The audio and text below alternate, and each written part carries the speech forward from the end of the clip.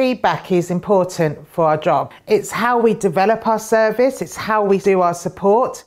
We gather feedback in lots of different formats. We do it by key worker sessions, by PCP, we do it by surveys, we do it by questionnaires. If that's feedback, what they give us, we are listening and putting them fully in control. Both good and bad feedback is essential to our roles. We need their feedback to know that we're delivering the right support for the individuals.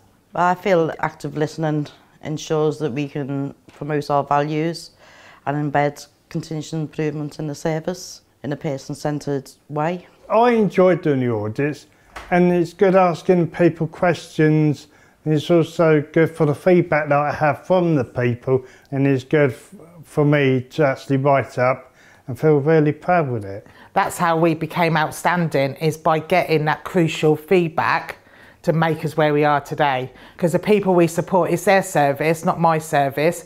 So we don't have their feedback and we don't have what they're saying, we're not doing our job properly.